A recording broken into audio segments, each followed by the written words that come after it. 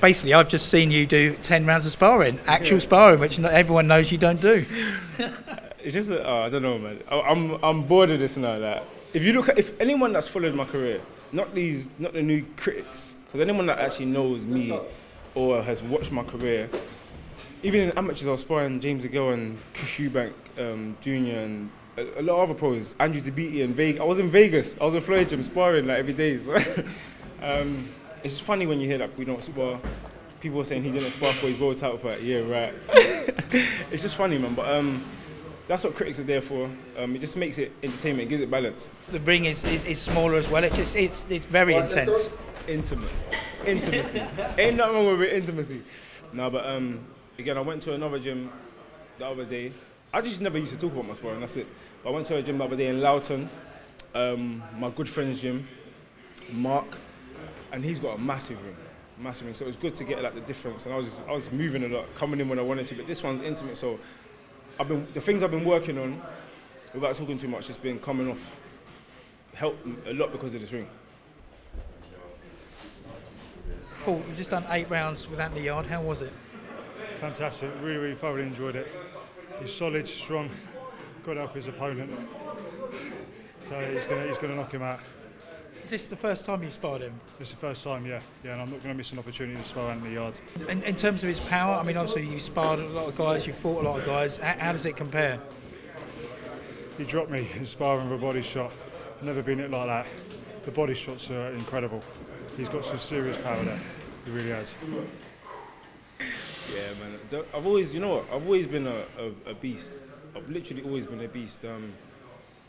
This has always been my mentality, but now there's a lot of, the beast is back basically, but it's about also working on things and executing. So I'm looking forward to fighting that because that's when you're able to actually see what your practice has been doing. So good, man. So good. Excellent. Yeah. Keep it up. You see the slip on the side there? Nice. Yeah, and he's looking well. He's looking well, as I'm sure his sparring partners can attest. Okay. But yeah, I think that the joke's over now. The objective of the game is longevity. So we don't want to spend our time sparring and have nothing for the fight. So, sparring plays its part. It's instrumental to a fighter's development. So we use it as and when, but we don't, as you see, we're not into wars. It plays no benefit for a fighter in the short term and the long term, in my opinion, because you don't learn when you get in the ring. You learn outside. It's good boxing.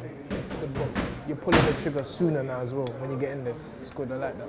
Your opponent, I mean, yeah, no slouch. He's southpaw, got a good knockout ratio. Only been beaten 5 times, coming all the way from America, so probably not coming just to make the numbers up. Colombiano, they're tough. Yeah, South America, I should That's say. what I'm saying. Colombians are tough, but he trains in America, and again, he was a prospect. He was a big prospect, so I don't overlook anybody, man. Again, he's a professional, and he's got a lot of knockouts on his record. He's got a good winning record as well. As you said, he's lost 5, but that's not my focus. My focus is me. It's my career, and how I perform is what matters. Obviously, I don't expect everyone to do the research I have, but he was once a talked about prospect himself. He's coming off quite a good win. As I say, he's only been beaten by credible opponents. So we ain't taking this opponent or any opponent lightly. We have to be on our game, which we will be. And Alex Turan, Colombian, Short USA. One thing is that Americans don't usually come over here to mess about. They're coming over to win. And he's coming with, obviously, he wants to spoil the apple cart, but he might be eating apples. Yeah, so we're ready. It's exciting.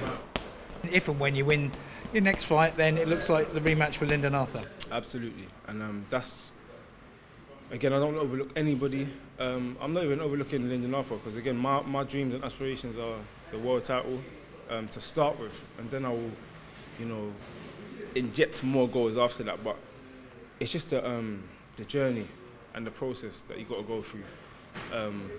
Boxing's a beautiful sport because, again, there's only 2 people in the ring, and everyone wants the same thing. So that's what I love about boxing, and I think I'll love boxing for the rest of my life.